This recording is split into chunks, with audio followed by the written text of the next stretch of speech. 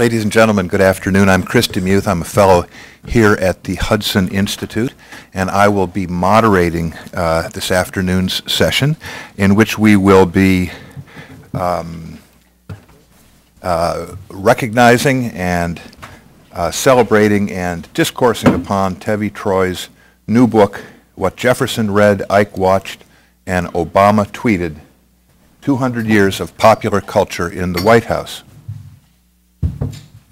With a title like that, you might expect that the book is a parade of fun and entertaining stories about presidents' idiosyncratic tastes in reading, theater, music, sports, movies, TV.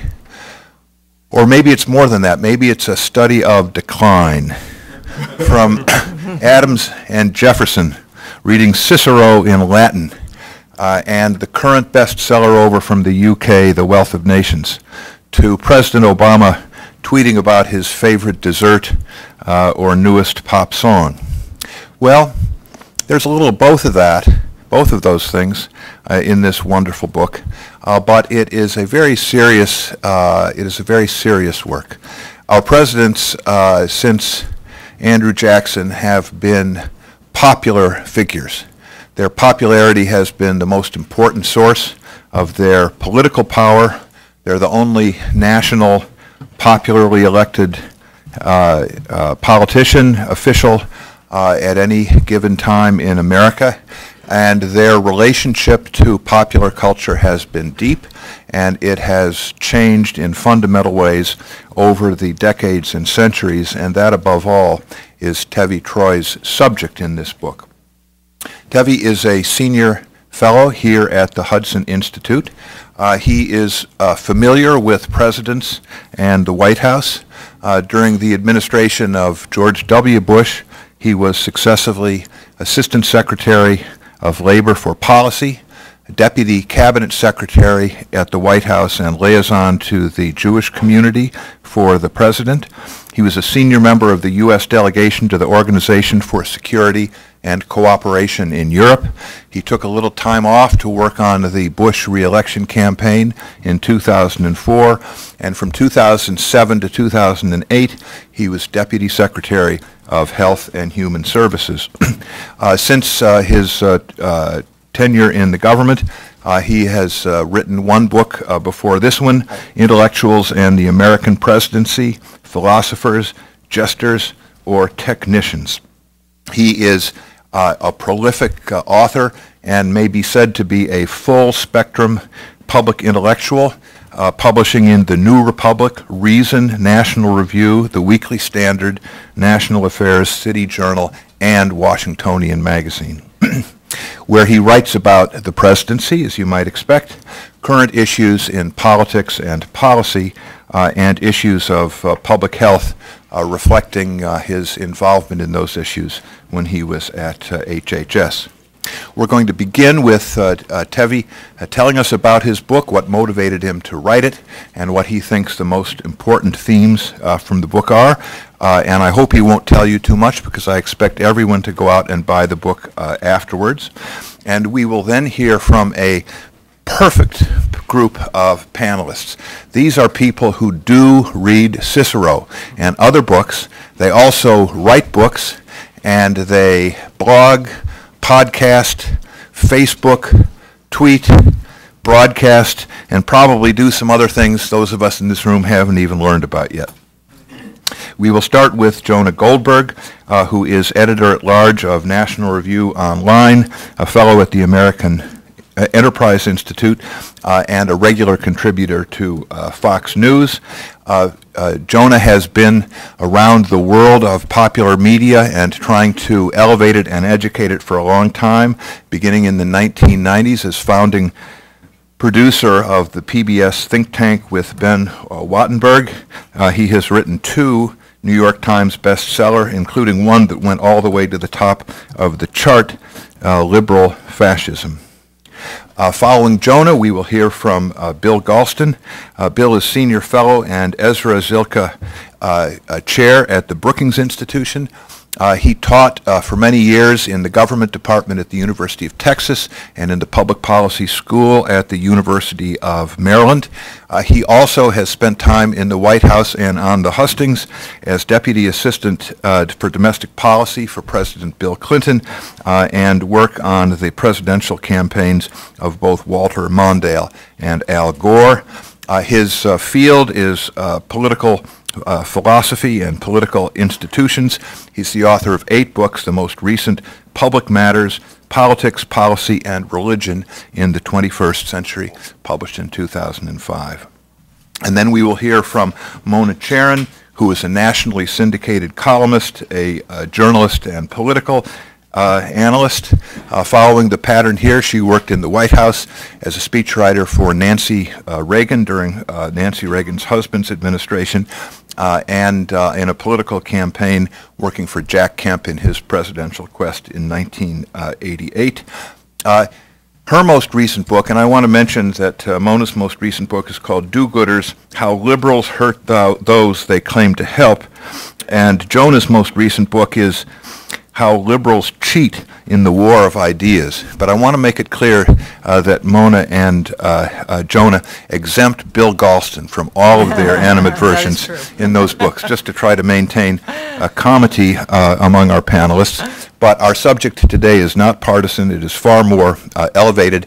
We will begin with our author, Tevi Troy, and then proceed through the 3 presentations, and then we'll have some discussion up here and open it up to everybody in the room. Thank you very much. Tevi, the podium is yours.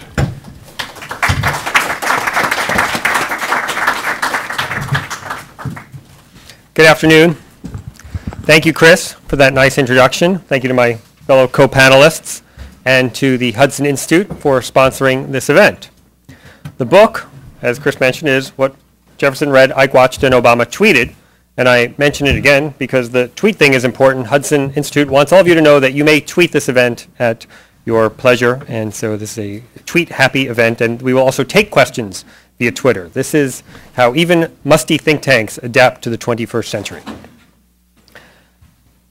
Getting to the title, I originally had a different title for the book. And I came up with the title after I saw an interesting incident that someone who, as Chris said, was a presidential historian and also someone who worked in the White House, an incident that kind of surprised me. A few years ago, President Obama was trying to sell his health care law.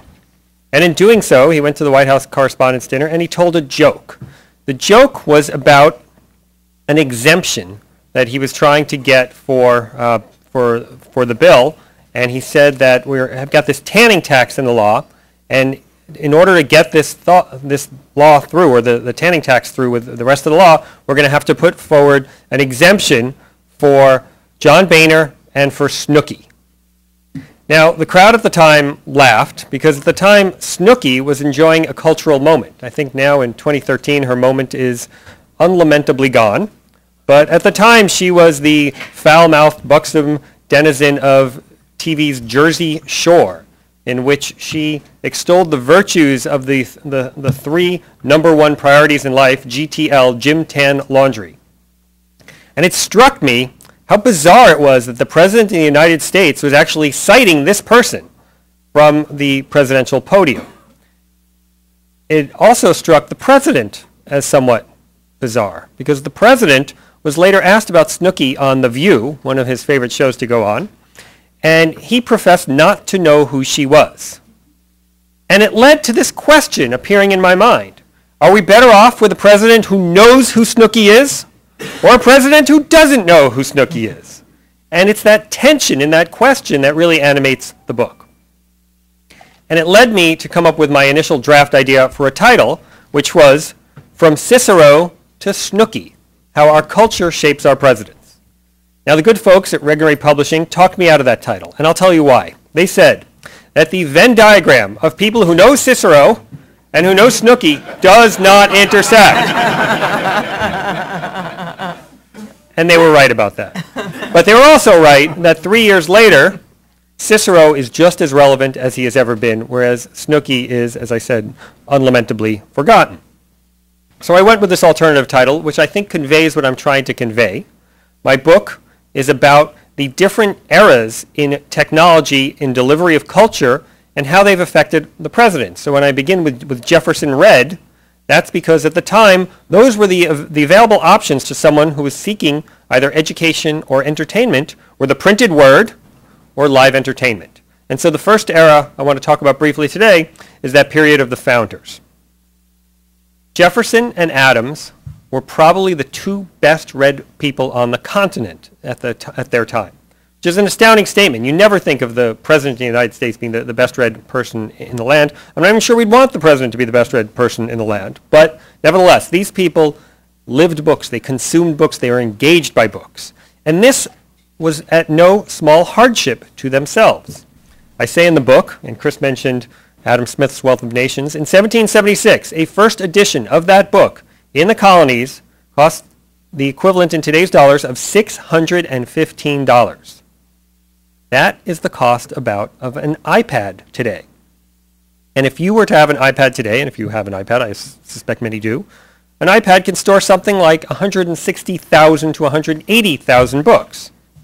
And so when I report in the book that Jefferson had a library of over 6,000 books, that was no insignificant investment on his part.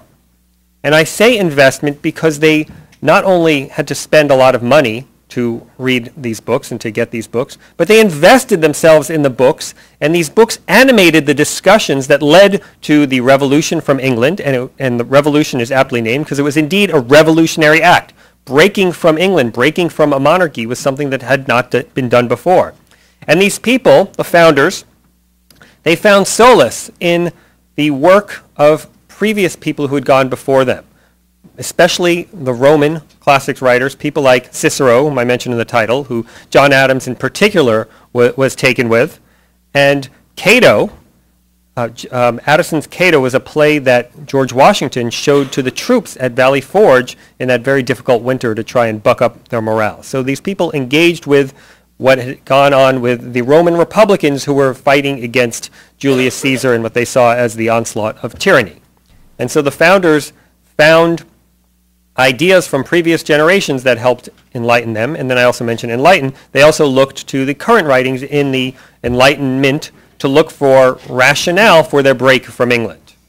And so you see the ideas of the Enlightenment in the Declaration of Independence, which Jefferson wrote. And then later, after they broke free from England, in the writing of the Constitution, James Madison, another founder and our fourth president, reached out to Jefferson, who was living in France at the time, and asked him for advice on what books to read as he was thinking about this constitutional project. And Jefferson, remember how expensive books were at the time, sent him 2 cratefuls of books. And these books were about law and philosophy and history, all of the subjects that Jefferson read so much and mastered.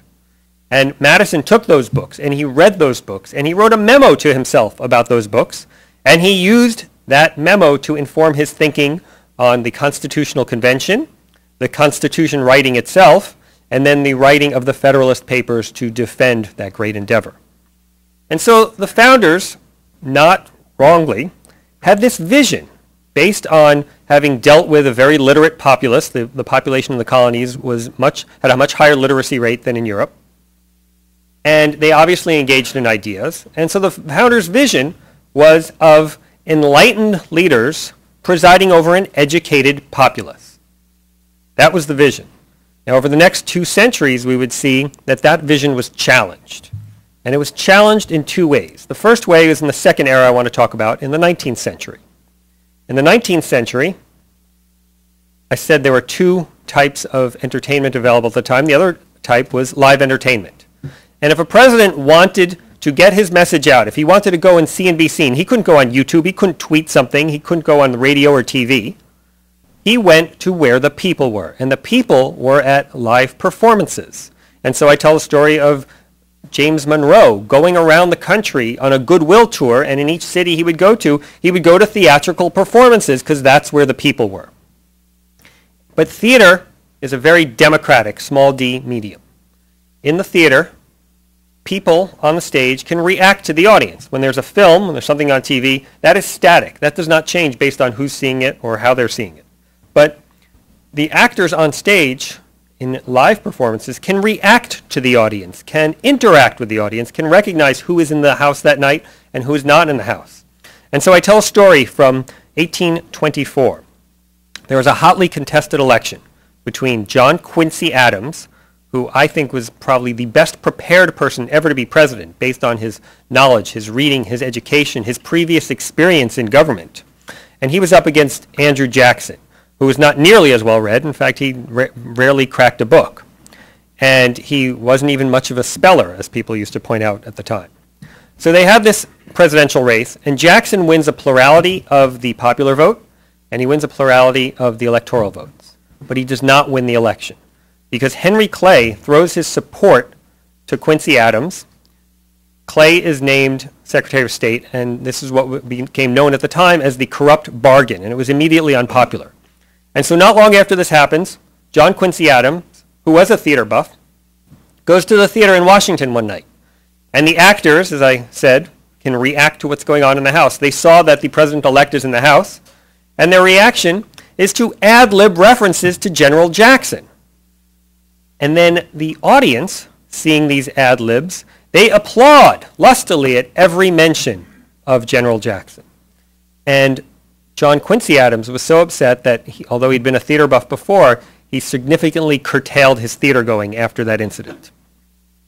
And so the founder's vision came up against the raucous and sometimes bawdy and loud vision of these democratic theatrical venues. The democracy they found was much more open-ended, much more rabble-like than had been thought. And a man like Andrew Jackson, who ended up winning the 1828 election and unseated Quincy Adams, recognized the appeal to the common man. How do we know this? I tell a story in my book about Andrew Jackson going to Harvard to get an honorary degree.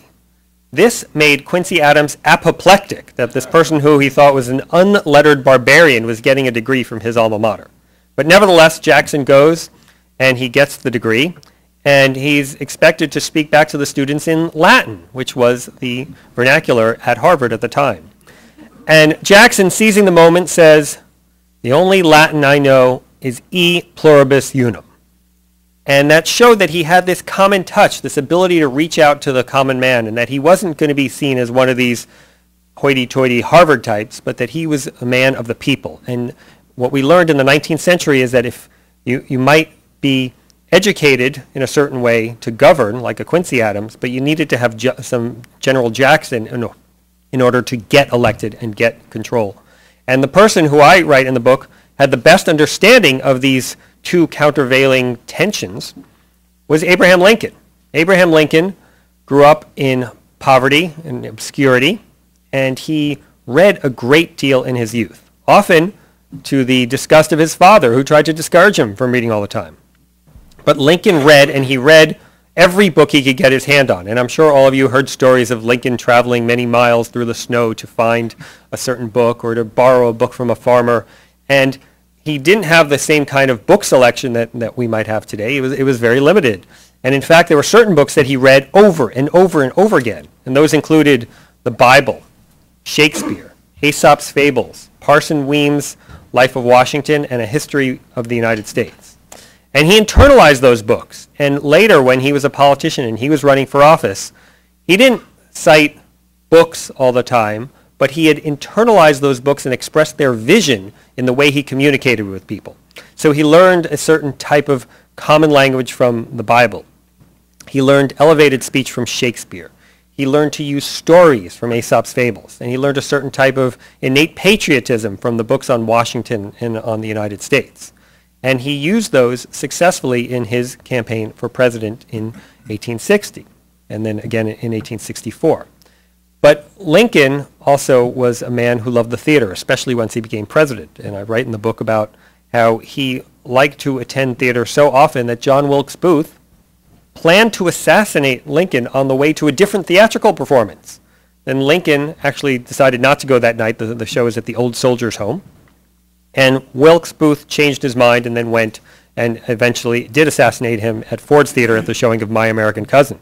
And Wilkes Booth actually used his knowledge of the theater to figure out how to navigate his way through the house, and even timed his shot to a well-known laugh line in the play. So in some ways, Lincoln went to the theater, and the theater expressed his democratic impulses, but in some ways he was undone by theater.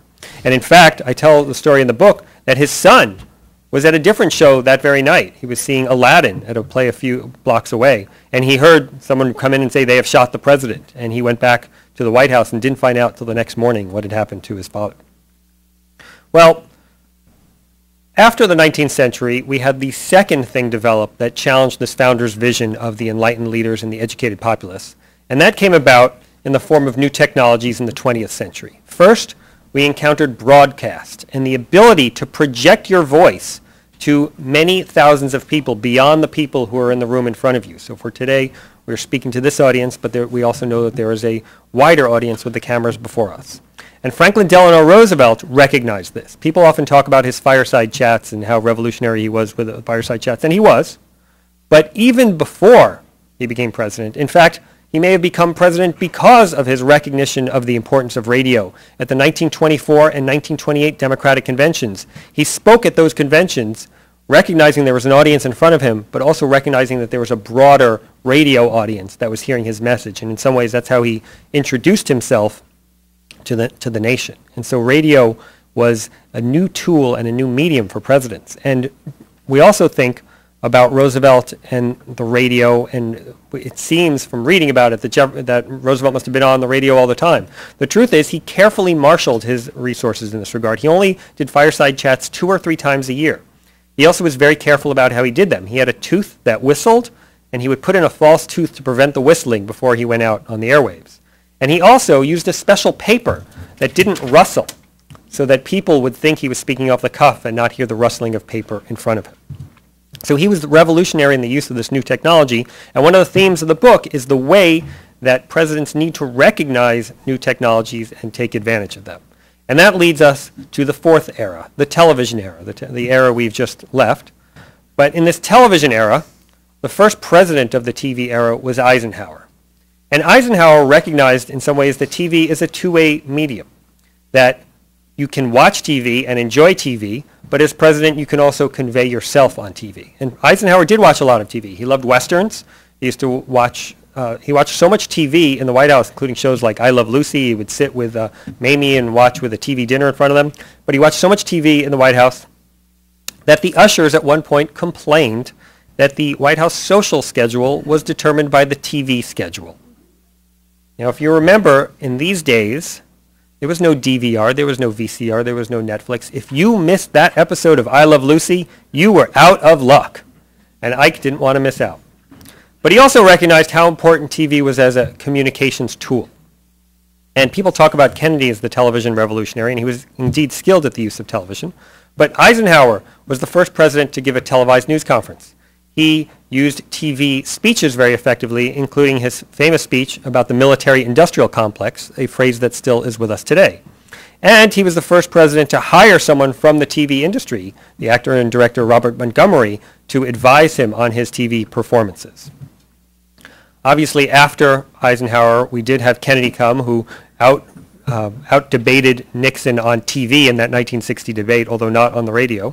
And Kennedy recognized how important TV was to his campaign afterwards, after the election, seeing a TV one day and saying, "We wouldn't have had a prayer without that gadget." So Kennedy recognized how important TV was, but he really stood on the shoulder of a giant in terms of Eisenhower, who recognized the importance of TV even before he had. And so that was the TV era. And I said it's a two-way medium. The presidents not only saw TV, they not only appeared on TV, but they affected what was on TV. And one thing I cite in the book was this observation that presidents don't just watch TV, they are TV. And I tell this story about Bill Clinton during the Monica Lewinsky scandal. He goes away to get out of town, understandably, and he goes with Terry McAuliffe, who's now running for governor in Virginia, and Hillary Clinton. And on this vacation, such as it were, they are sitting there one night trying to watch television. And Hillary has the remote control. And she's flipping through channels. And she's trying to find a channel that does not include the Lewinsky scandal. It doesn't have a mention of it. And she's clicking, and she can't find a channel. And she's getting increasingly frustrated And you can imagine how frustrating this was. And finally, she comes to ESPN. Now, Hillary was not an ESPN fan, is not an ESPN fan. But on that day, she settled for some sports programming. On that very same vacation, McAuliffe notes that there was one point where the White House ushers came up to them and said, would anyone like would anybody like some wine? And Hillary said no. And Bill said no. And Terry McAuliffe said, I'll take the bottle, please. You can't blame him. And so following this era of TV, which people like Bill Clinton were very skilled at despite this one episode, we have a new era that we're coming into right now. And it may even be too early to name this era. But let's call it for now the internet era or the social media era. It's the era of disaggregation or of segmentation. When I was growing up in the 70s, you knew that if something was on All in the Family or Happy Days, everybody saw that. These shows were so widely watched by great swaths of audience members. People watched the show, and that's how you could appeal to a whole country by appearing on one of these shows or by getting a message out on one of these shows. In today's day, even the most successful shows, even a show like Breaking Bad, which Jonah has this great piece in National Review on the cover, even a successful episode of Breaking Bad is seen by a tiny minority of the public, and even a show that gets as much buzz as Breaking Bad is never seen by a majority of the American population. And so in this era of segmentation, presidents must adjust. And I argue that President Obama has been revolutionary in his use of social media, in his appearance on different shows, to appeal to his audience, to segment the audience, as it were, to find places where he can get his message out to people who are likely to support him and to vote for him. And so he goes on shows like The View, and he has a Twitter account that has 30 million followers, and when he tweets something directly from him, it has the letters B-O at the end, so that you know that it came from President Obama. And this era is a different era, and it presents a new challenge. And you wonder in this era if President Obama, who is so successful at winning 2 elections by this pop culture strategy, and he deserves credit, and I give him credit in the book for doing this, you wonder if it comes at a cost. And the cost can come in 2 ways. One is to him himself. He gave remarks on Syria last week, and the response was not overwhelming. And you have to wonder if his supersaturation of appearances in pop culture venues in the campaign last year may have colored people's judgments of him now, and they say, oh, well, I saw that guy on The View. Do I really want to hear him talk about Syria? And then similarly, you wonder about the cost to the presidency. Does the stature of the office diminish when you have these kinds of appearances? Remember, President Obama is the first president to appear on a late-night talk show as president. You've had other people who appeared beforehand, obviously Clinton with Arsenio Hall. Nixon did his famous laugh-in appearance, which was he was only on screen long enough to say the word, "Sock it to me." But Obama regularly goes on late-night talk shows. And so you wonder, is there a cost to the stature of the presidency for this? And so to summarize, I'll just mention the conclusions that I draw from this, because people often ask, so you've written all this stuff about, and you've got all these great stories, what does it all mean? And I'll say that we can learn 4 things from this. One, there's an economic impact to what presidents watch or read. The Washington Post has chronicled this phenomenon called the presidential book bump. When President Obama is seen to be reading a book, that book's sales spike. And we've seen this a couple of times in the past, even before President Obama. In the 1980s, President Reagan at one point was reading an obscure insurance salesman named Tom Clancy. And he mentioned the book The Hunt for Red October, and Clancy suddenly no longer had to sell insurance, but has been a best-selling author ever since.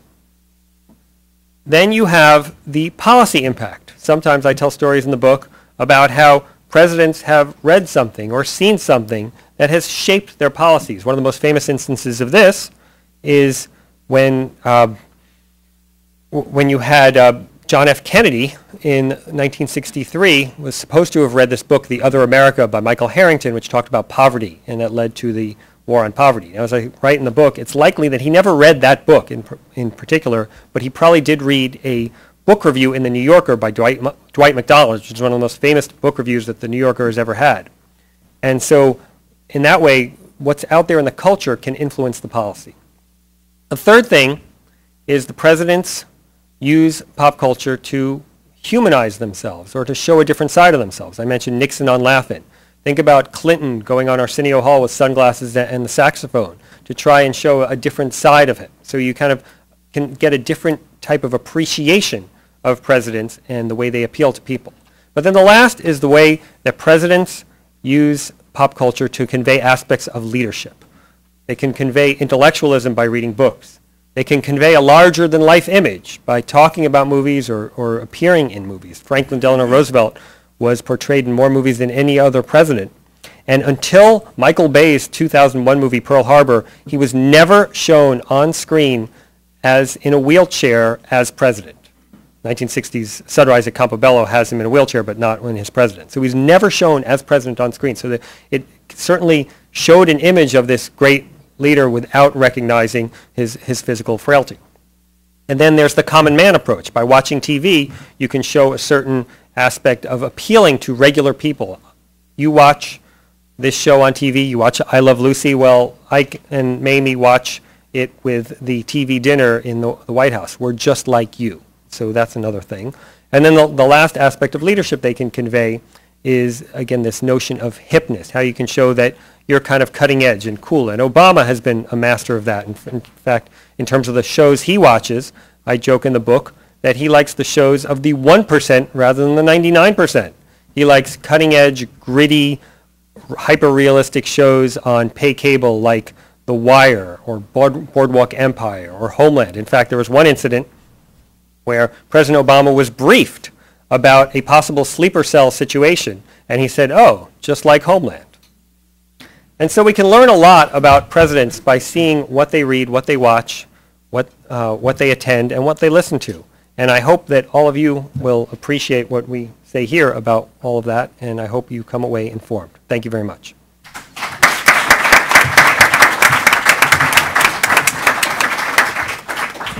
Thank you, Tevi. Jonah Goldberg, please.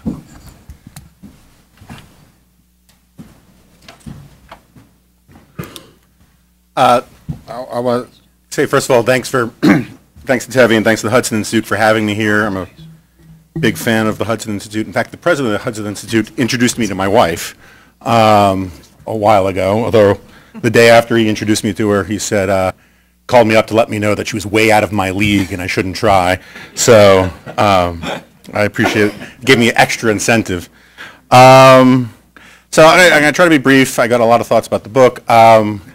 I really enjoyed the book. I think it's a wonderful book. I think it's in many ways a lot like Tevi. It's very smart without being overly eggheady. It's full of stories and interesting trivia, a lot like Tevi. And at the same time, it weaves them all together for a pretty grand theme. One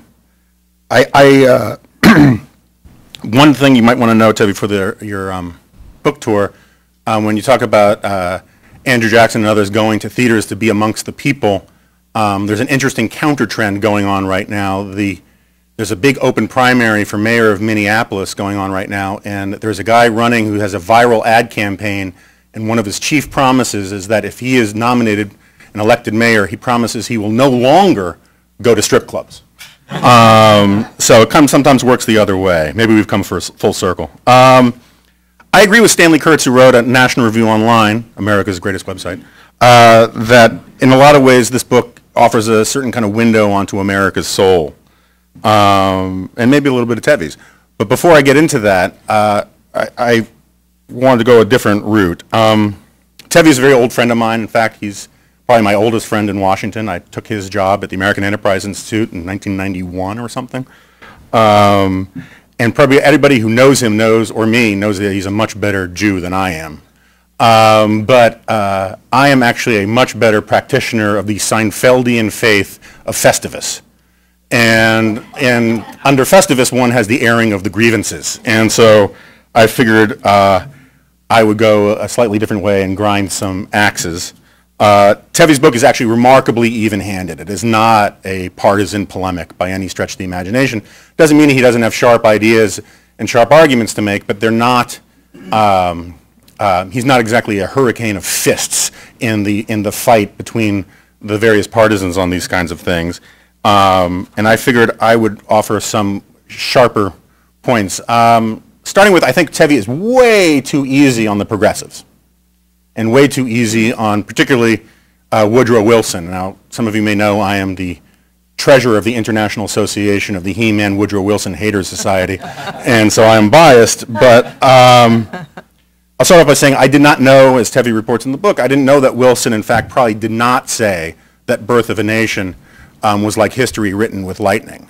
And but next time I have a chance, I will correct my book on that. But he did let the endorsement stand for quite a while. And maybe one of the reasons why he did that, he was the most racist president of the 20th century who resegregated Washington, D.C., and actually initiated the practice of putting racial quotas into federal policy so as to keep whites out of the federal government.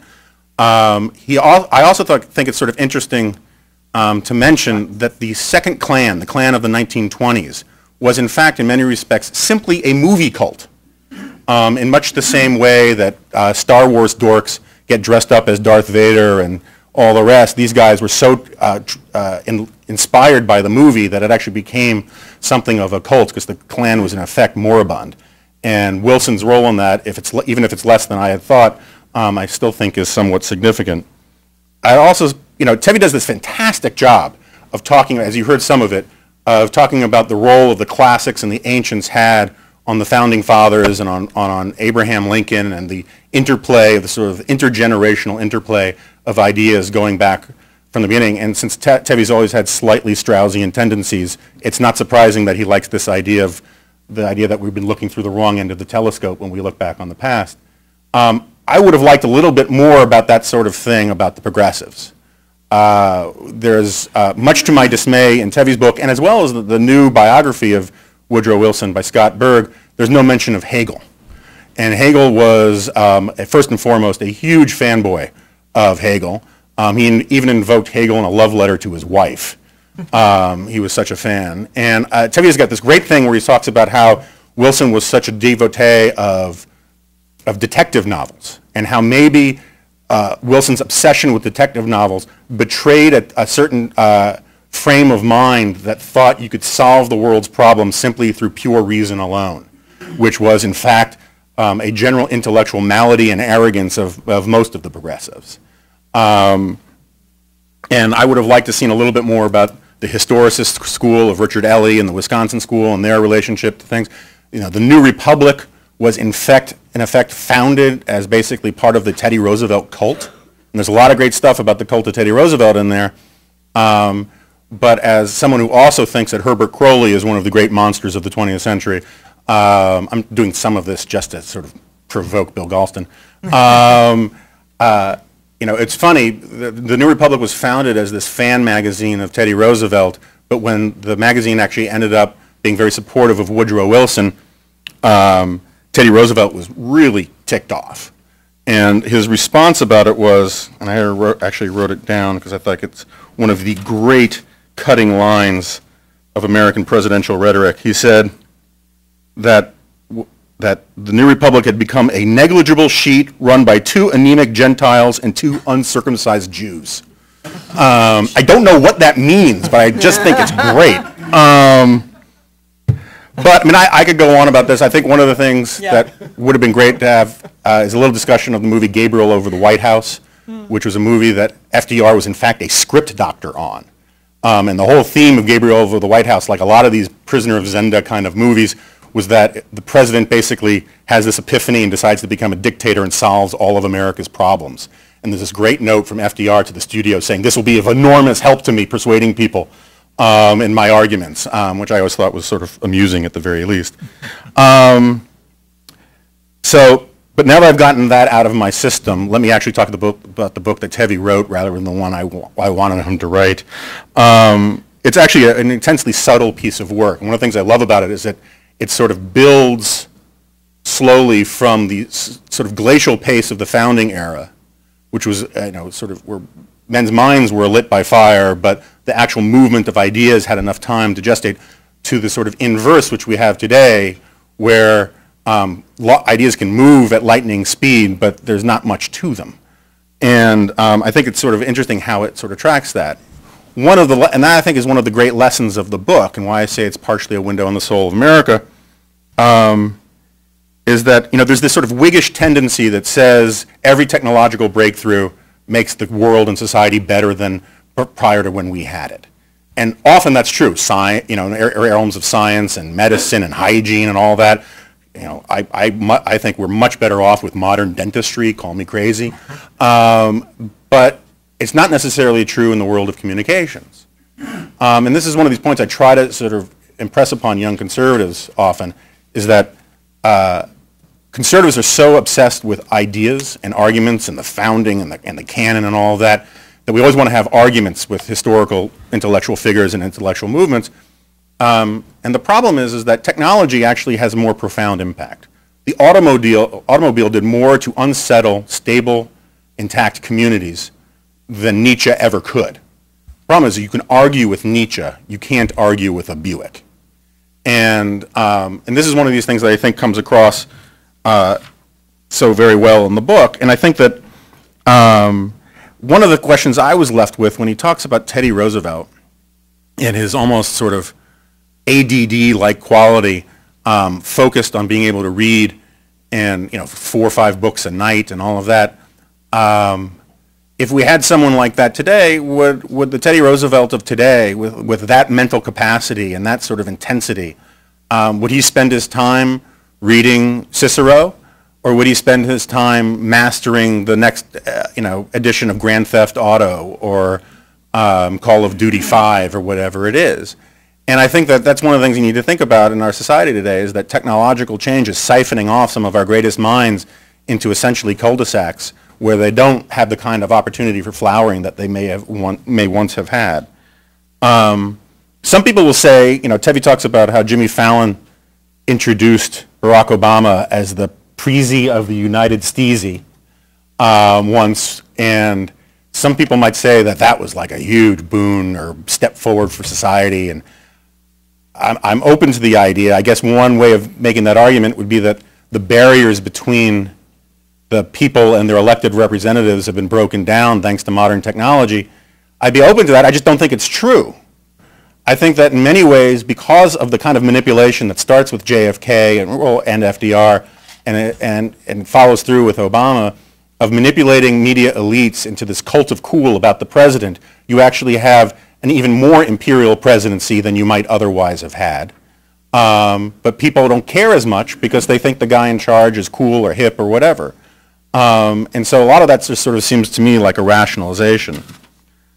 And if you just sort of, I don't mean to seem like a fuddy-duddy, but if you just think about it this way, reading is superior to listening. That's not a cranky old man saying you kids get off my lawn kind of thing. That is actually a scientific fact. You take in more information reading than you do listening. You take in more information listening than you do watching TV. You take on even less information on things like Twitter, and I say this as someone with nearly 100,000 followers. I still don't get the point of Twitter. And I think that's one of the things that's sort of what Tevi is so wonderful at in this book, is he shows rather than tells. There's not a lot of exhortation. And this is one of the gifts that I think a lot of conservatives could pick up these days, is that we are too obsessed with exhortation and telling people things, and sometimes you have to show them. As Edmund Burke says, example is the school of mankind, and he will learn it no other.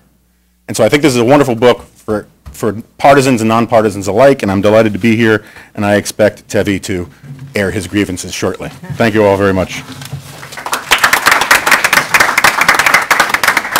Thank you. Bill Galston.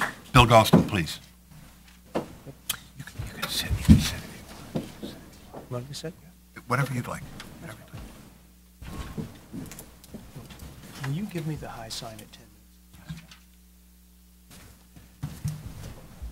Well, there we go. I appear on a lot of panels, and I've never been more out of my depth, indeed out of my league, than on this one. In the green room, I listened with a sinking heart, as these allusions to popular culture whizzed by. I'm the kind of fuddy-duddy Clintonian who memorized putting people first, and who had to find out about the Arsenio Hall show the next morning in the Washington Post. That sort of says it all. But I I've actually come here neither to praise nor to bury the book, but rather to just share with you a few of the reflections that it evoked. And I thank Tevi and the book for having done so. And I'm going to make these points quickly and in no compellingly logical order. The first is a distinction that is woven through the book, particularly the first half, but which I think is not stated explicitly, and that is the important difference between the things that form presidents and the media through which they share some or all of that with a democratic public. And so when we read about Jefferson and Adams and everything they read, we're not talking about the sort of thing that they will use for democratic political purposes. At least not in any very direct way. They don't make a show of it. And so I think that this distinction between what forms public figures and the use of what forms them and the media through which they use it is a distinction with a difference. And to bring it home, let me put the following proposition on the table. I think at this point we want leaders who know how to interact with and use popular culture. We certainly do not want leaders who are formed by popular culture in the way that Jefferson and Adams were formed by the classics. But what are the political purposes in American democracy of engaging with popular culture? And here's my rough inventory.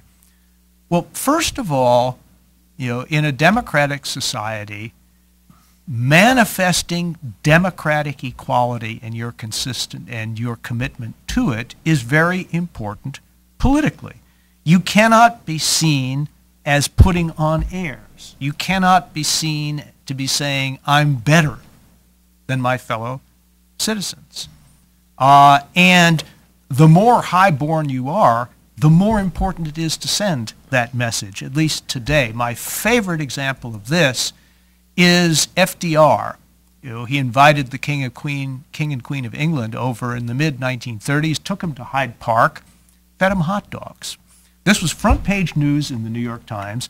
The American people loved it, and guess what? The King and Queen of England loved it as well. I mean, they could sit through stuffy banquets, in Buckingham Palace. That's not why they came to Hyde Park.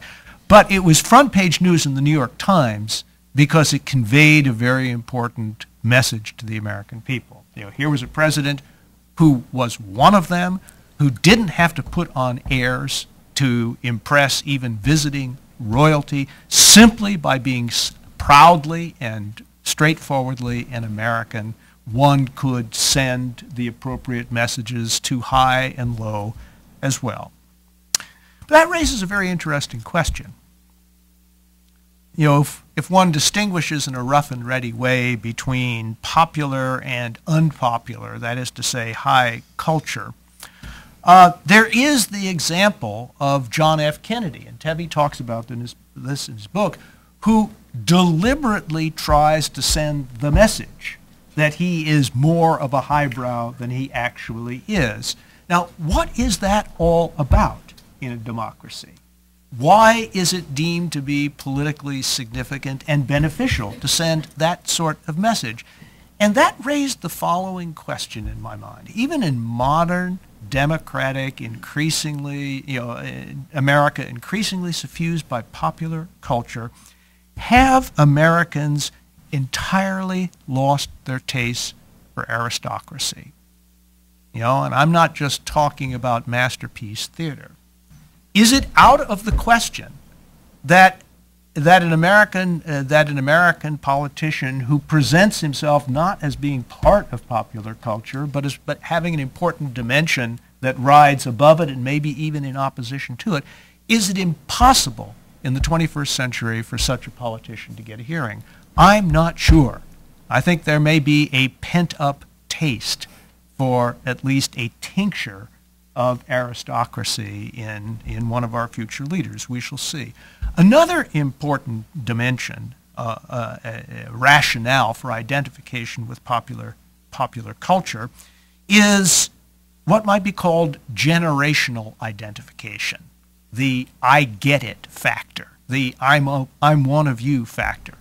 Why is this important? Well, political science, I think, has demonstrated pretty conclusively, indeed it's one of the few things that political science has demonstrated pretty conclusively, that there are real generations in American politics formed by distinctive generational experiences. And they can be, they can be grave experiences like the Depression, World War II, 9/11, but there can also be a cultural dimension.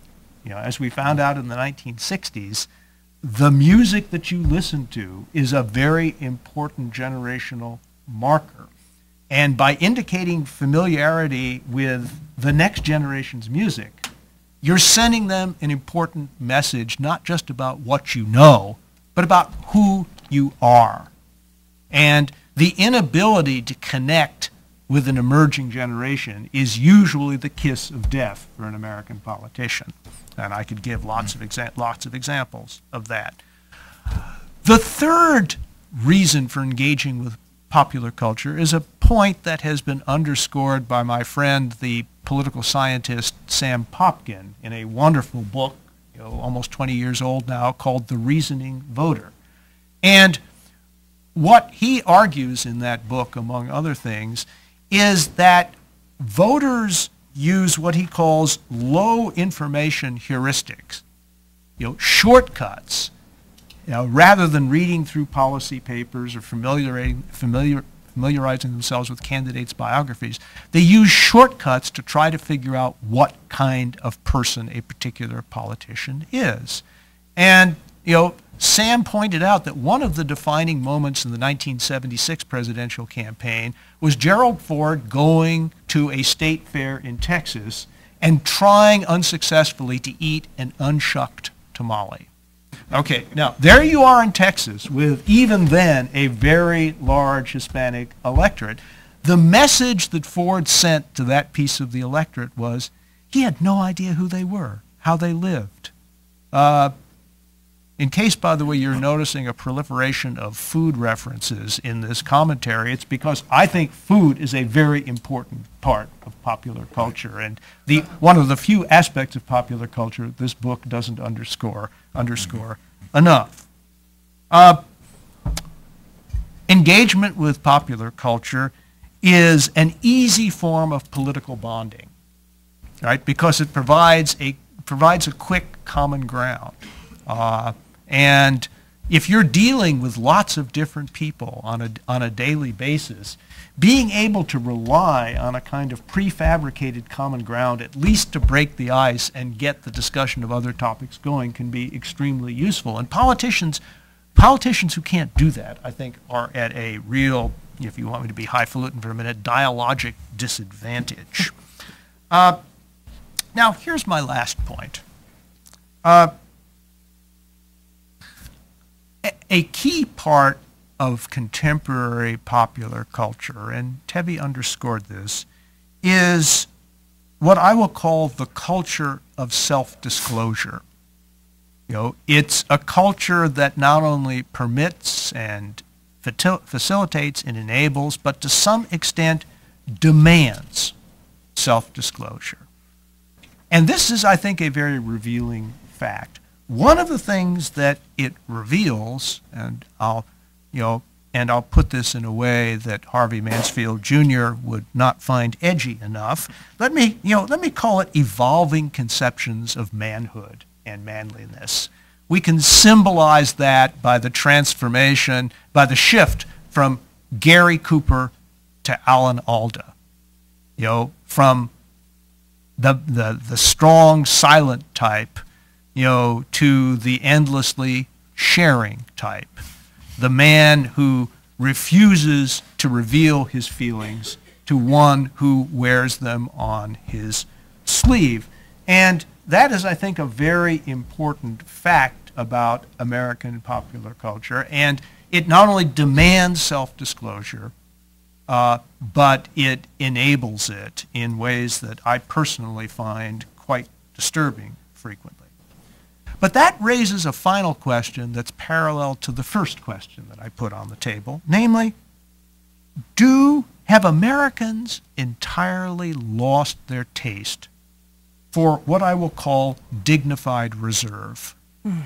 Is it impossible to say in the second decade of the 21st century that something is not only none of the people's business, but beneath the dignity of the president and the presidency or any other senior elected official to discuss publicly? What kind of cost would someone who wants to be president incur if he, or I must now say she, refused to answer the famous boxers v. briefs question? Couldn't you make points with the American people, by saying, this has gone too far, right? There's a distinction between the public and the private, even for a public person, and being able to enforce that distinction is part of what it means to be a good public person and a good public leader. And if it means disappointing all of the talk shows, is it possible to stiff them? Is it possible to pay that communications price and still succeed in contemporary American politics? Because if you go on those shows, you're going to be faced with those kinds of questions, and you will look churlish if you don't respond to them with some generosity. So so one of the questions that Tebby's book leaves me with is whether technology has made certain sorts of moral stances in public life prohibitively expensive to maintain. And if so, what does that mean for our democracy? Bill, thank you very much.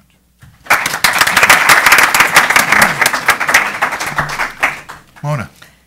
Thank you. Thank you, Chris. Thank you to the Hudson Institute and to Tevye for writing this very, very stimulating and interesting, anecdote-rich book.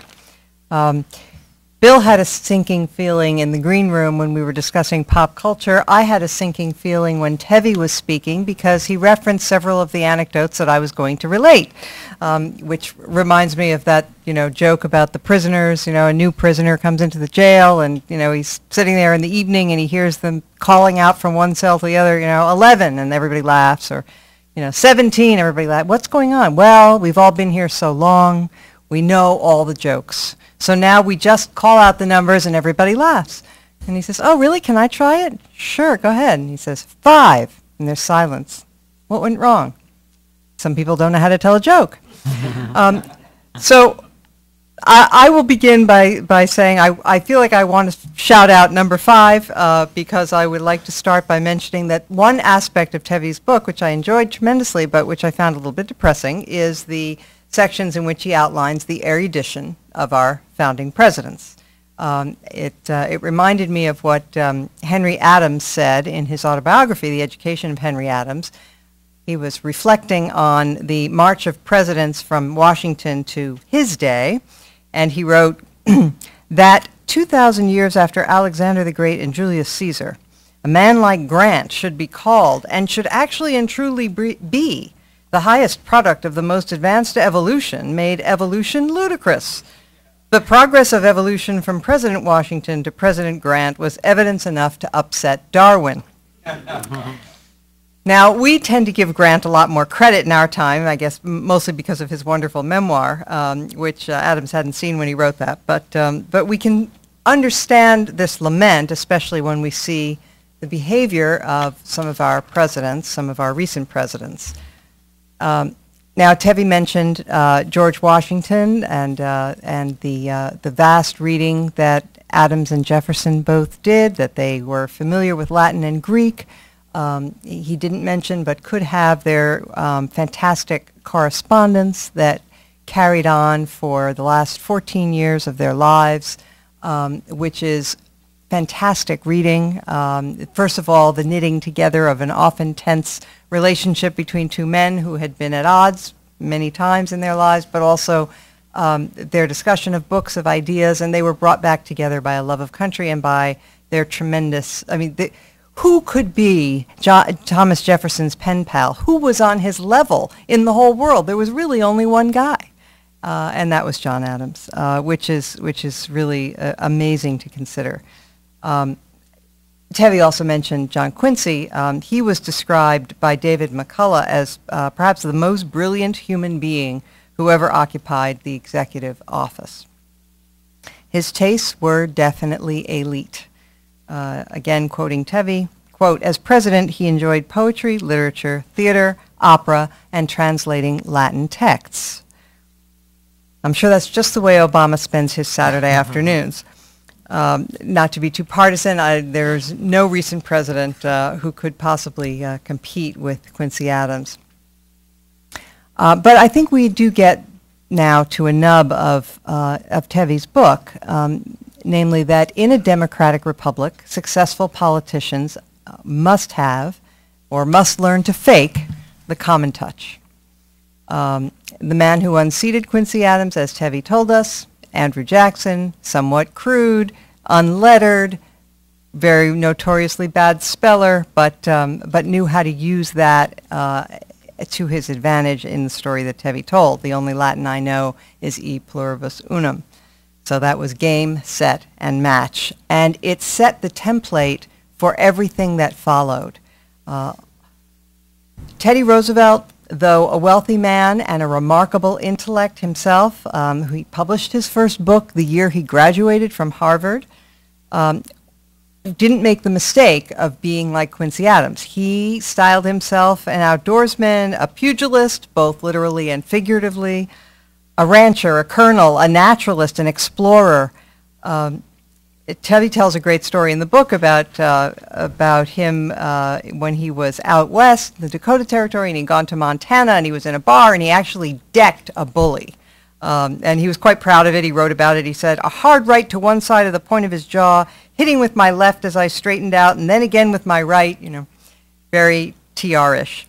And there's never a shortage of great Teddy Roosevelt stories. Another one from his adventures in the West, where he did earn the respect of the cowboys for learning their ways and enduring their hardships with him. They teased him a little bit. They called him Four Eyes because he had glasses, but they did accept him as one of their own. But there is a story that you couldn't quite take the Manhattan grandee out of the boy completely, even when he was out in the Dakotas. And one of them recalled for a biographer that they would nearly double over sometimes when they were on a hard ride, and TR would shout, "Hasten quickly forward there, boys." Now, I take from Tevi's book that Teddy Roosevelt was pretty much the last Republican president of the United States to be well treated by the popular culture. The 1960s saw the advent of the culture wars and the clear side choosing of writers, entertainers, musicians, and other cultural arbiters. Richard Nixon, the exception who proves the rule about the common touch, made some ham-fisted attempts to connect with the culture. He invited Elvis to the White House, and he suggested to his staff that he wanted to have a jazz evening at the White House. He said, "We'll have all the jazz greats, like Guy Lombardo." Actually, Duke Ellington was a genuine Republican, and Nixon gave him the Medal of Freedom, but that didn't get him any street cred. So by the 1970s, most pop musicians were leaning left. If Republicans attempted to use a popular song as a campaign theme, as Reagan found when he attempted to use a Bruce Springsteen number, and as Bush found when H.W. Bush found when he tried to use a Bobby McFerrin tune, they got slapped down. And that pattern persists. We've seen it again and again in recent history with other Republicans. McCain Michelle Bachmann, and so on. The one realm of popular entertainment that is not ferociously anti-Republican in the 21st century is country music. But while country music continues to thrive, it is dwarfed by other genres. I looked this up. In 2012, country music and gospel sold 16.5 million digital albums. So you compare that with the combined total for rock, rap, R&B, metal, and new age of 81.9 million. So 16 million to 80 million. The results are similar in other cultural venues, movies, television, theater. Republicans and conservatives find themselves ghettoized with few sympathetic artists or creative minds in their increasingly isolated corner. So many conservatives, I think, are tempted by a variant of Timothy Leary's 1960s slogan, turn on, tune in, drop out, without the drug implications. Tevi quotes George W. Bush, who prided himself on not watching television, he said he hadn't seen Saturday Night Live, he hadn't seen The Daily Show with Jon Stewart, and he said tartly, they put an off button on the TV for a reason. So one can sympathize with that sentiment from W. Left to my own devices, I watch Foyle's War and reruns of the Jeeves and Wooster series, so that's my taste. And I understand that desire to just push it all away, but it's important to recognize the stakes and the dangers, I think, politically. Politics and culture, as Tevi points out, are intimately linked, and it's no accident that the one realm of culture not implacably hostile to Republicans is country music, which is very white, very Christian, and very ex-urban. Now, Republicans cannot and should not try to do what Barack Obama does so successfully, which is be down with it all, be the cool kid. Okay, they would get laughed out of town. It wouldn't work, and arguably it would violate some of their principles. There is a tremendous amount of cultural bilge out there that is arguably damaging to our souls as well as our political health. I felt the need recently to comment on the execrable Miley Cyrus. But it's also important to remember that not all of it is pernicious or corrupt, and in any case, it is ubiquitous. Conservatives and Republicans should look for opportunities, I think, to praise what's good and, if necessary, condemn what they want to condemn and feel they must. But they have to be engaged. They have to know what's going on, and they have to fight the perception that they're out of touch. So, as Tevi ably and entertainingly demonstrated in this book, popular culture will continue to influence politics, and turning it off, while it may work for the Amish, Hasidic Jews, and former presidents, does not work for those who hope to win future elections. Thanks. Thank you.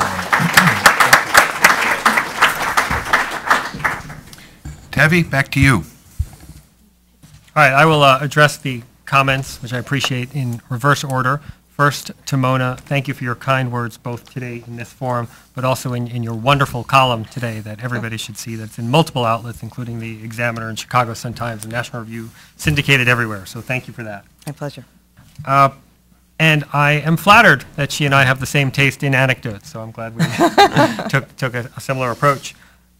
I agree with her, and I think it is a theme of the book, that successful presidents must have the common touch. And throughout the book, I try and cite examples of presidents who are successful at demonstrating that they have the common touch. One story I tell is of Lincoln, who, before he was running for president, but in his lawyer days, he's presented with Latin in a court case. And not dissimilarly from the Jackson story, he says, if that's Latin, you'd better get yourself another witness.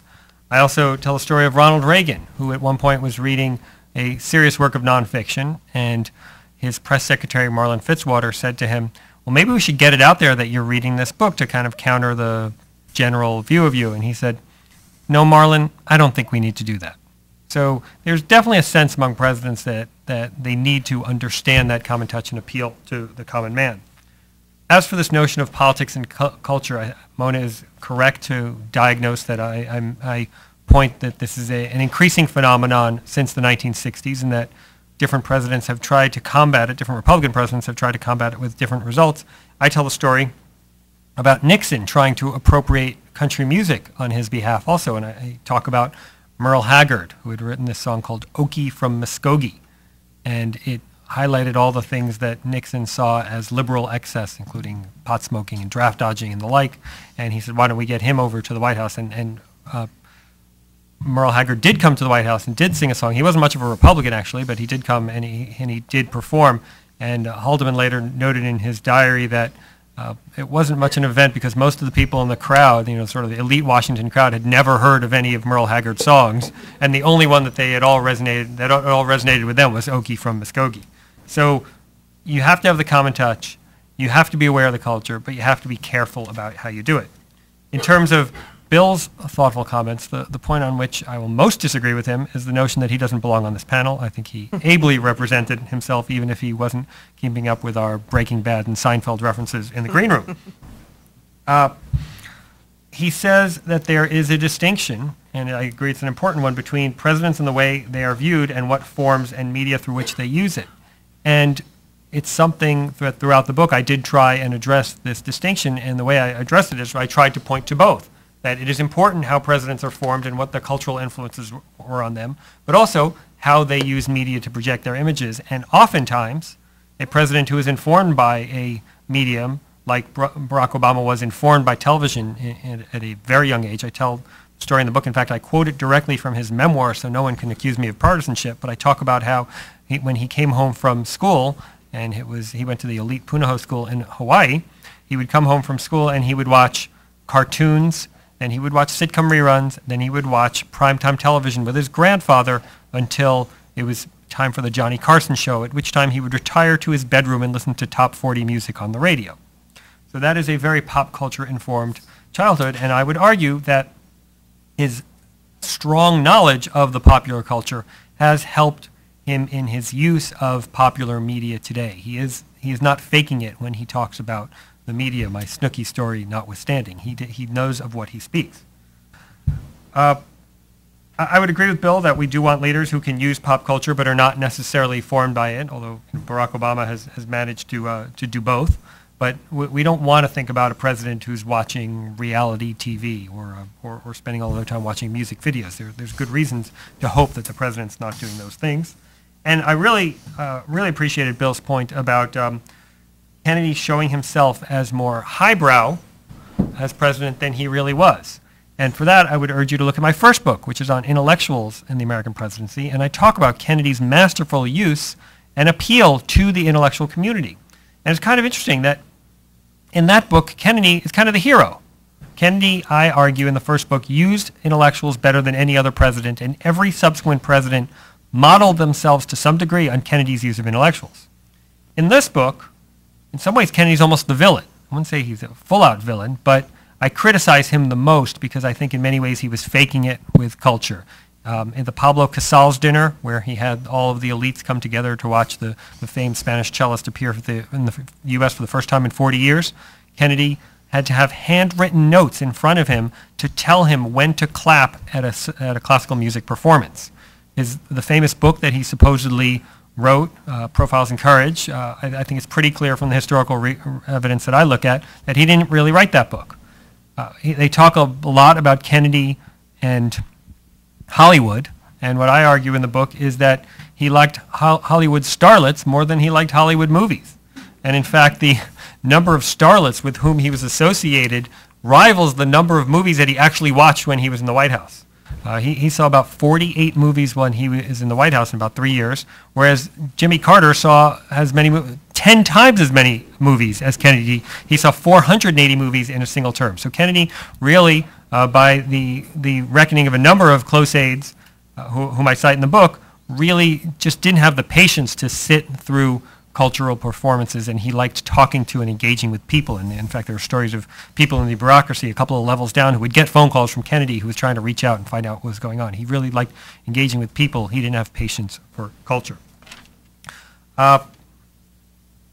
Bill also makes the good point about food, and I actually did have that Franklin Roosevelt hot dog story in an early version of the book, but it was off topic, so I didn't include it. But I will note that Paula Scheuer, who is a famous cookbook writer and expert baker, the kosher baker, and she and I were emailing yesterday, and we agreed that a possible sequel to this would be Noshing in the White House, talking about presidents' relations in food. So if publishers are watching, Paula and I are ready to co-author that one. And then finally, on Bill's point about 3 chapters on Clinton. that's true. He did eat all sorts of foods. But about this issue of dignified reserve, is it gone forever? It certainly appears to be gone for right now, and the Obama approach has the upper hand. But will it always be thus? I'm not prepared to say that. I think presidents do need to engage with pop culture, be aware of pop culture, but I don't think they necessarily need to be as self-revelatory as we've seen some of our recent presidents be. And George W. Bush did have that approach of, I'm not going to engage in pop culture, I'm not going to bare my soul on TV, I'm not going to be on some of these shows, I'm not going to watch TV. Now, Bush certainly had his challenges and definitely left with a low approval rating, but he also successfully won 2 terms. So there may be an avenue for a president to take that approach in the future. Now, I want to talk a little bit about Jonah's response, which was quite thoughtful, and I appreciate it. Now, Jonah and I are good friends, as he said, for 20 years, and we've had many a conversation and argument about pop culture and politics in that time, sometimes over beer, sometimes not. You've never been right. Until now, right? And Jonah is correct to note that my book is an implicit defense of reading. Maybe some might call it a Straussian form of misdirection or something like that. But I focus on reading as important, and I think presidents should read. They should read serious works, they should read history, they should read biography, and I think it makes them better leaders and better informed people. But I also recognize that we live in a pop culture age. And you can't win, you can't make it to president and have the opportunity to read these books and have them inform your governing until you have an understanding of the culture and convey that understanding. For better or for worse, pop culture is our common vernacular. Now, Jonah says that the greatest flaw in my book is that I don't heap enough abuse on the progressives.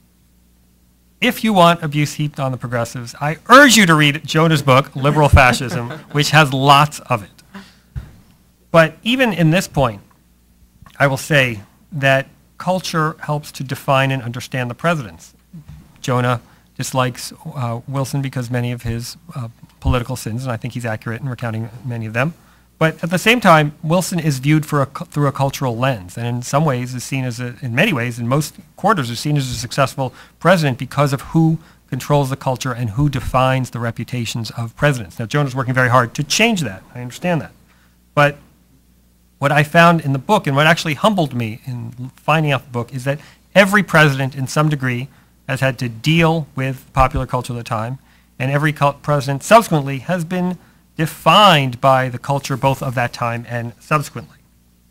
And to get back to my initial distinction between Cicero and Snooki, I think Snooki might be out of bounds for presidents, and I'm not sure she's an appropriate person to be talking about, but Cicero was someone who was skilled in the art of persuasion and wanted to use every available tool for persuading. And he used his voice. He worked very hard on speaking and learning how to speak in the appropriate way and trained his body and mind and voice in order to convey the points that he wanted to do. And he was very effective at doing so. And I would suspect that if he were in this era, he would look at all of the media we have and be envious and want to make the most and greatest advantage of all of them.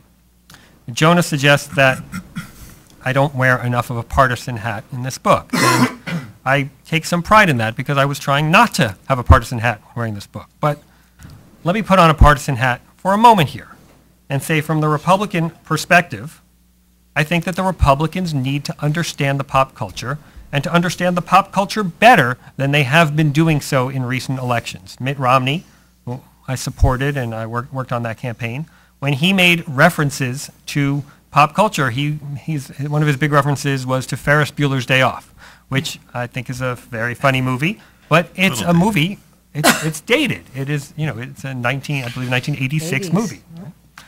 he talked about Seinfeld, which Jonah and I talk about a lot, and it's also those references to Seinfeld are 2 decades old. If you look at the fantastic Twitter feed, Modern Seinfeld, it is made up of Seinfeld plots that could not have existed in the days of Seinfeld. So it's all about Jerry and George and Elaine and Kramer interacting with Twitter or Facebook or Reddit or Instagram, things that the people in the Seinfeld era, which wasn't that long ago, had never heard of.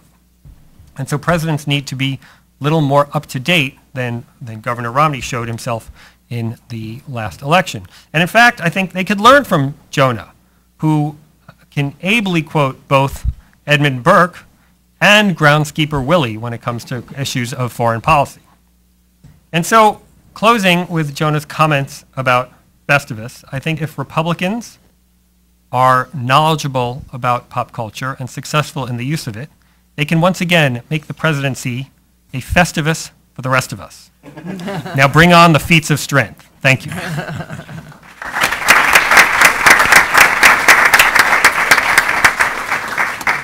Jonah, Bill, Mona, any surrebuttals that you'd like to offer? Otherwise, okay. Okay. Well, but before we do, since I've got the microphone, I want to say a couple things, my own reaction to what I've listened to and to the book, a few brief points. On Bill Galston's distinction between culture that shapes leaders and the leaders' use of culture for political purposes, one thing that I did not know, one thing that I learned from Tevi's book that I'd not really sufficiently realized is that our most successful presidents have been voracious readers. And I think if we actually did, if we lined them up along with a lot of the presidents that he doesn't mention at all, we would find a very strong pattern. But he goes out of his way to point out the enormous capacity for leading, and I'm talking about since the since the Jackson era inaugurated the democratic, small d democratic presidency. Lincoln, Roosevelt, and Reagan were all huge readers, and their political ideas were clearly decisively formed by what they read. I want to say a word on behalf of JFK. I think that there are things such as the faking of profiles in courage, which are worthy of sharp criticism.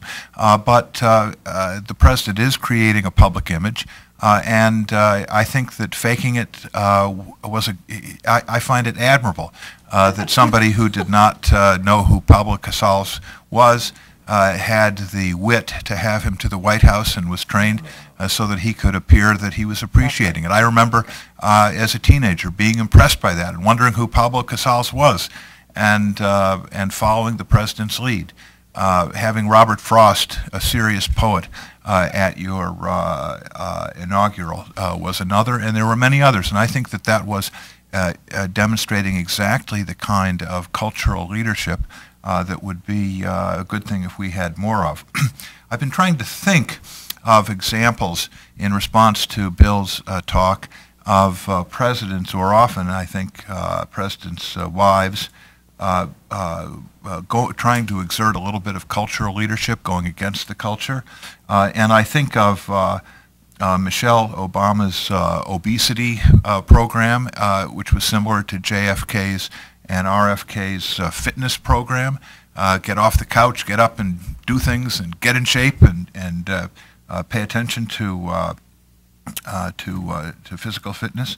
Vice President Al Gore's wife engaged in a vigorous and highly controversial campaign against violent, misogynist lyrics in popular music that got a great deal of attention. I remember that it was a week before Obama was inaugurated. He was in an interview talking about the culture of African American young men in America, and he went out of his way to tell them to pull up their pants. He says the brothers should hitch up their pants and get rid of this low-rise prison affect. I don't know that he has said too much about rap music or the particularly offensive and degrading aspects of popular music in all of his commentary, but that would be an obvious there would be an obvious opportunity for him there. I wish Ronald Reagan had gotten a little bit more in this book. I think that he was a pretty good cultural arbiter, and he did not want to engage in any disinformation about hoity-toity books that he was reading, but he was a master of creating the visual image, the low information heuristic about the nature of the presidency, being up on horseback with Queen Elizabeth and standing in front of in front of the Berlin Wall or on the shores of the D-Day invasion and so forth. He thought about his words very, very carefully, and he was something of an arbiter, of culture, having come from Hollywood and Los Angeles. He would more than once, I can remember him criticizing the mores of contemporary movies. And sometimes he'd sound a little priggish, but it never really sounded priggish. He was criticizing there's so much sex in movies today. He said, when I was in Hollywood, the great sex scene would be the man and woman going inside a door of a hotel and dropping the "Do Not Disturb" sign on the handle. So it played to your imagination, and it was actually pretty literate criticism. But on the other hand, when the Secretary of the Interior, Jim Watt, canceled the Beach Boys performance on the Mall because he wanted to have, on the 4th of July, because he wanted some wholesome family entertainment, he was publicly and very humiliatingly overruled the next day by Nancy Reagan, who was a great Beach Boys fan. So he had a great sensitivity to the culture, and he could set standards, but he could also appreciate it. Finally, when I think about Tevi's explanation of how the culture has become fragmented, and there are lots of channels and there are lots of opportunities for segmentation. My old guy's worry, to match Bill Galston's old guy's worry, is this: I like a president who has to talk to everybody all at once.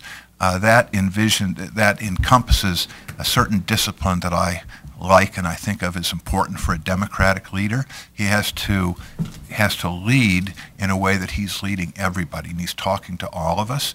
And I worry a little bit that where you can set up these channels where they're communicating, political operatives are communicating the president's message almost by zip codes and all sorts of various narrow channels, that our presidents could become sort of scripted automatons and be able to escape this necessity to speak in a purely democratic voice to the whole nation.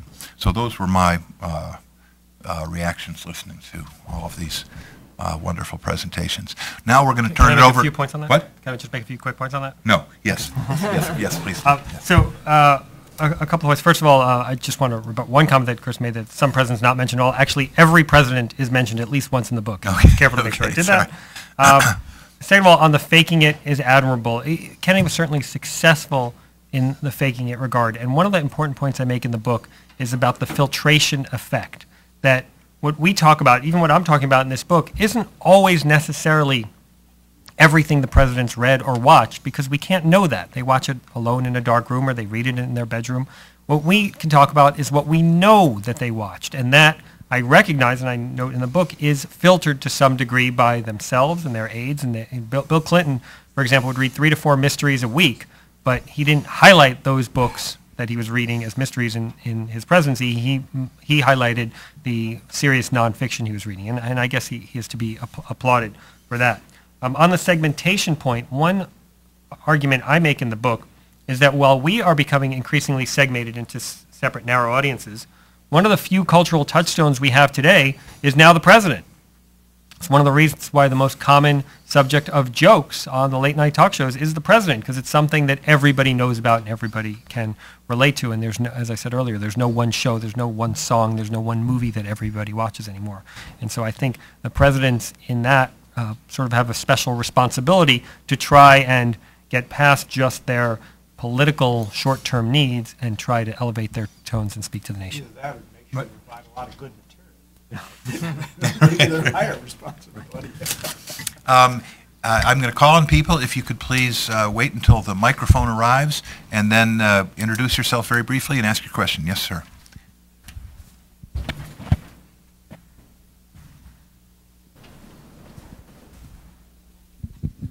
Milton Grenfell, I would just like to challenge the proposition that conservatives have any business trying to be part of popular culture in America today. I would say for the past half century at least, the popular culture is fundamentally revolutionary, transgressive, base.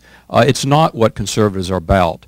I think using the media, which is a neutral thing, the media can be used in any sort of fashion by any group, but I think to try to become part of a culture which is opposed to us essentially is a foolish idea.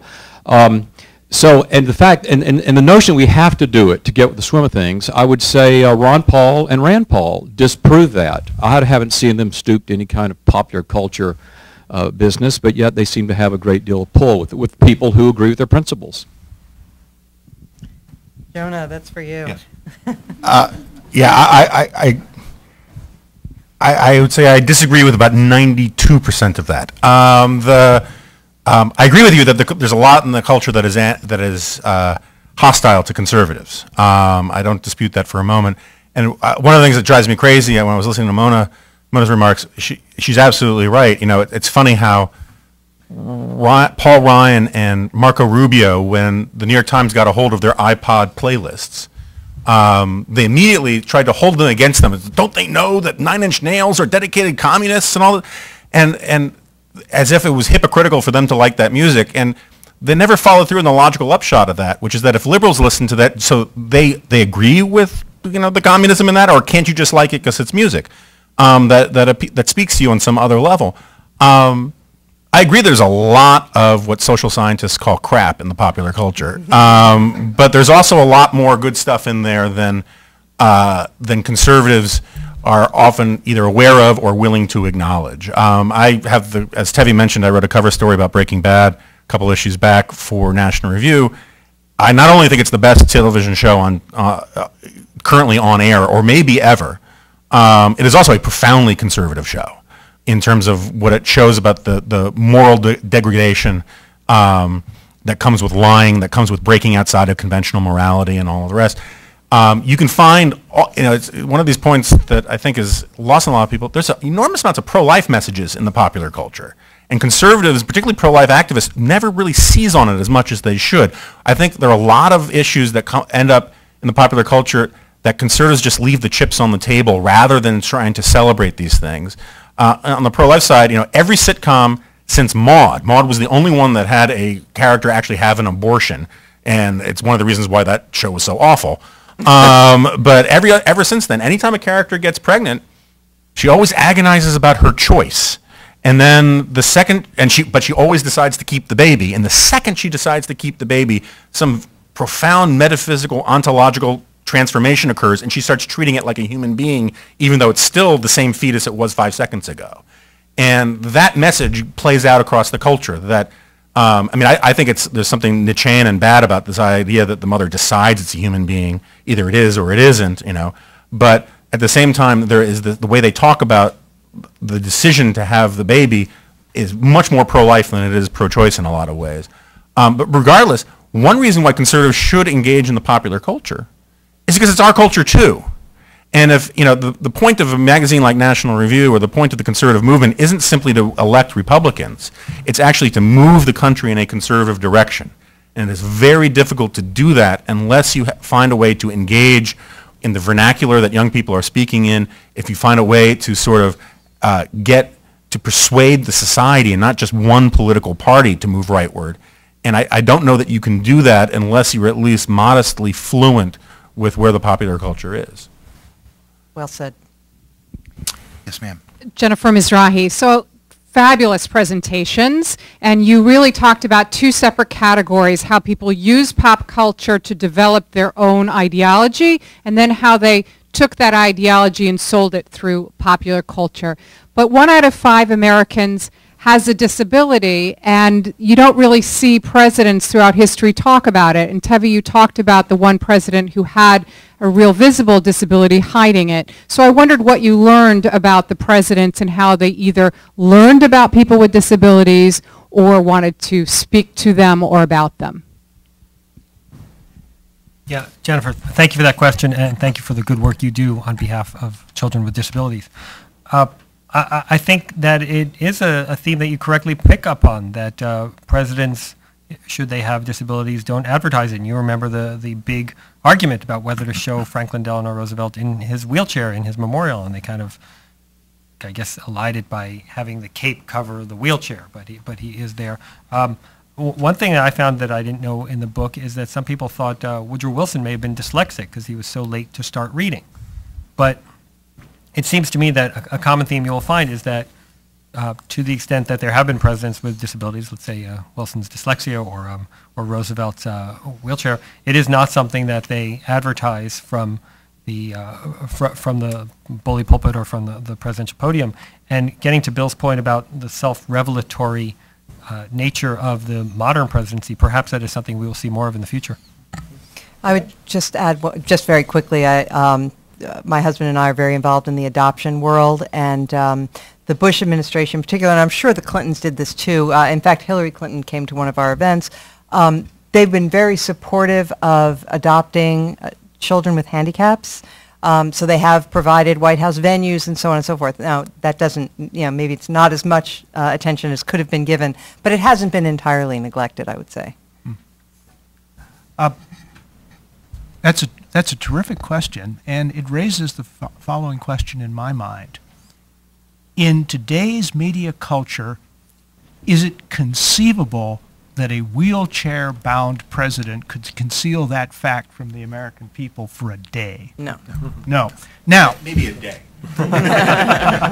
and so that, and that's what I meant when I suggested that changes in communications have made certain forms of reticence technologically impossible, right? But that raises a very important question. Roosevelt knew what he was doing, right? Because he thought that in the cultural context of his own time, that disclosing a fact which in fact had no negative bearing on his capacity to lead might disable him to become president of the United States and prevent him from doing so. What does that tell us? What it tells me is that taken too far, a culture and a communications environment of full disclosure may end up highlighting facts about individuals that deprive us of their services, even though we'd be very well served to have those services. So the culture of disclosure enacts a governance price. It's not just morally distasteful. It makes a real difference, and I think not a positive one.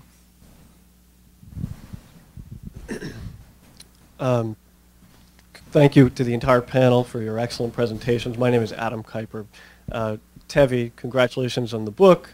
I appreciate your remarks about the Michael Bay movie mentioning FDR, showing FDR in a wheelchair. Probably the first time that Michael Bay, the explodious director in Hollywood who's responsible for the Transformer movies, has ever been praised for historical verisimilitude. Or anything else. Yeah, or really much of anything else. I'm not sure I was praising him, but... So I'm the editor of a journal, The New Atlantis, a journal about technology and science, and I'd like to focus on the technological aspects that's kind of threaded through several of the remarks here. And I just wonder if looking forward, I'm not asking for technological projections into the future, but looking forward, whether we might see any trends to kind of continue the story. I mean, Chris's remarks kind of pointed out a little bit the fragmentation and segmentation that you talked about, Tevi, pointed out how it will have a kind of cost on governance. It could have a cost on governance. And I wonder, a decade or two from now, when we have a president who has been raised entirely in the era of fragmented, segmented media, to this point, we haven't yet. President Obama was watching the same cartoons that children elsewhere in the country were watching. But a decade or two from now, is it possible that we'll have presidents who, are just not really able to communicate with other parts of the culture just because they're not literate in those other parts of the culture? Or to turn to some of what Bill was talking about kind of rise of our virtual intimacy with the president.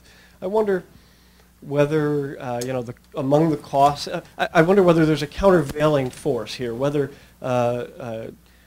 people are increasingly savvy about fake kinds of intimacy, about the falsity of certain kinds of media intimacy, the kind of ploys. If somebody brings, if a president brings someone to the White House today, it's going to be understood to be a gesture, an intentional gesture, and there's all sorts of second guessing and analysis, even more than there was when Pablo Casals came, about why this was why this was done, why this person was brought. So I wonder whether kind of media savvy among voters and out in the polity generally, kind of pushes back against some of the fake intimacy that social media and other technologies might encourage. Let me make a couple of points to that. First of all, thank you, Adam, for not only your question, but for your support for this book project. Before I even had an agent on it, you always liked this idea and you pushed me on it and to keep going, so thank you. In terms of the question of whether there is a new technological chapter to be written, I am quite confident that there is one. In fact, the story of America, and one of the stories I'm trying to tell in this book, is the story of new technological frontiers that are challenging the presidents, challenging the people, and challenging us to figure out how to deal with them, how to adapt to them. So there is a new chapter to be written. However, I don't know what that chapter is, and perhaps readers of the New Atlantis will be ahead of the curve in figuring out what it is, but we don't know yet what it is. But it will challenge our ability to not only communicate, but to relate to the president, and also for the president to relate to the larger body. And that gets to your second point about this segmentation. We clearly are going to have a president in the future that is raised in this segmented culture, who watches, let's say, only Fox News type outlets or only MSNBC type outlets, and has a certain view of the world that doesn't understand or recognize. In fact, some can say that President Obama to some degree has this because of his he grew up in Hawaii, but then his mainland experience was in kind of elite northeastern universities, and it gave him a certain view of the world. So I think we will see more of that in the future, and I think what presidents do to need to counteract it is to recognize on the things that not only make us American, but uniquely American, the values that tie us together as a society. And if a president can do that, I think they can do very well indeed, even in a segmented world. Boy, Tevye, I think that's an important point. And I just want to underscore it, and just to put one mediocre credential on the table. I was Walter Mondale's issues director for 2.5 years during his presidential campaign, and so I know a fair amount about Ronald Reagan, the politician, the president, the campaigner. And I am convinced that an essential part of Reagan's broad appeal was that he grew up, as a member of a political party that was not the party that he belonged to when he was elected president. This was a president who voted for FDR not once, not twice, not 3 times, but all 4 times. And so, and so this massive phenomenon of Reagan Democrats, in effect, Reagan was the first Reagan Democrat. And the fact that he understood, the mindset not only of his own party, but of the party that opposed him, I think is an enormous political asset. And, and I agree with you. The fact that President Obama grew up in a politically monochromatic environment was, despite all the foreign travel that he did as a youth, was a narrowing experience. By contrast, the fact that Bill Clinton grew up in profoundly conservative rural Arkansas and didn't have to read books about what it meant to be in a small town that didn't have a very vigorous economy, and where the Bible and guns weren't things that you just clung to, if I may drop a reference, but defined a way of life that had an integrity of its own, gave him an enormous capacity to appeal beyond the narrow base of his own political party. And so I think that capaciousness of experience is absolutely critical if you want to lead a country which in the best of circumstances will have at least 40% of the population that doesn't agree with you and may not like you very much. May I comment on that? I think you make an excellent point. I would also say, though, that Obama is the counterexample. You're right. Obama is the counter example. Reagan was able to win 2 landslides because he had this broad understanding of both sides, and he knew how to speak to the broad middle of the country. Only people on the extremes of either end didn't like him. But Obama has demonstrated that you can do narrow casting. You can be very provincial, very conventionally left-wing. You don't have to read anything that the other side says, and you can still squeak out 2 victories, and you can still marginalize 48% of the population and be, with the help of the press and the popular culture, as we've been discussing, you can still be successful in the sense of getting reelected. But can you govern? Oh, you want that? I am old-fashioned enough to believe that an election campaign is an overture and that the play doesn't begin until the curtains go up. Yes, absolutely. And so the difference between a narrow, purely partisan victory and one that is gained on a much broader basis is night and day, as far as I'm concerned. Yes, sir. Okay, I'm Arnold Kling. Please speak up. Okay, I'm Arnold Kling, and my question will take you back to the intellectuals and wonks. Will you ever head, or are we already at the point where a qualification to be a Federal Reserve chairman is to show that you're in touch with the people and relate to popular culture? Ben Bernanke, while he's bailing out the banks, they go out of their way to tell the story that he's going to Nationals games. And Larry Summers, who seemed qualified to be a Fed chairman, probably had trouble relating to the people. So are the wonks and intellectuals going to be part of this game? Thank you for that question, Arnold. Let me suggest that we might be going in a different direction. As I say in the book, Harry Truman is our last president not to have a college degree. George H.W. Bush is the last president not to have a graduate degree. And Ronald Reagan is the last president not to have a degree from either Harvard or Yale or both. So perhaps we are moving in a more elitist direction intellectually at the same time that there's a coarsening in the culture. Jonah. One quick point. Getting back to Adam's question a little bit. I don't know if it's in terms of the communications technology. I mean, maybe they'll come up with something Twitter shorter than Twitter, and you only get 4 characters or something, right? All abbreviations. Yeah, or maybe we'll all just be like in the Matrix, and we'll just see the code, and we'll just make sense of it that way. But I do think we are on the verge of a profound societal transformation because of technology, and it's not necessarily because of communications technology, although maybe we'll get things beamed straight into our heads. The rise of big data, which I think a lot of people can get extremely paranoid about, and only some of them are unjustified to be paranoid about it, is getting us to a point where large numbers of American people can be manipulated without knowing that anyone's even trying to manipulate them. It's very different than presidential rhetoric of the past, where you would hear a president say, my friends, don't listen to those bad guys, listen to me. It's now you have people who can get mail because of, or phone calls, or embedded ads on the internet because of something they bought at Walmart. And they'll have no idea that their lives are being politically tracked or marketing tracked.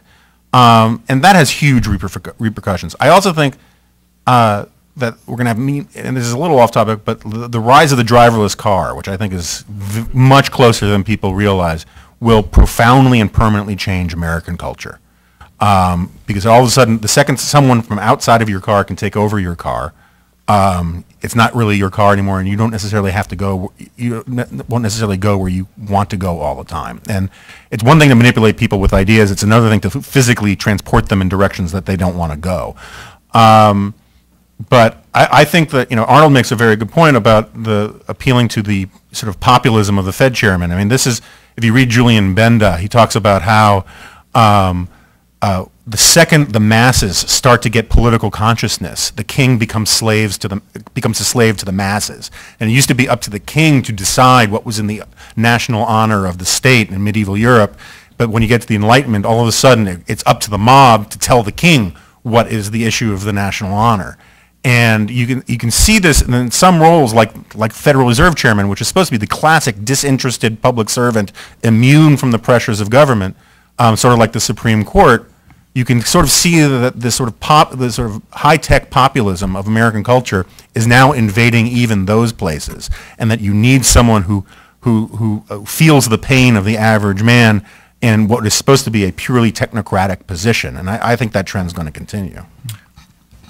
I want to agree with Jonah, unexpectedly, on one point, and that is the profoundly transformative effect of the driverless car. I've actually thought a lot about that, and my prediction is that it will quickly enable teenagers to use the back seat for God's intended purpose, even when the car's in motion.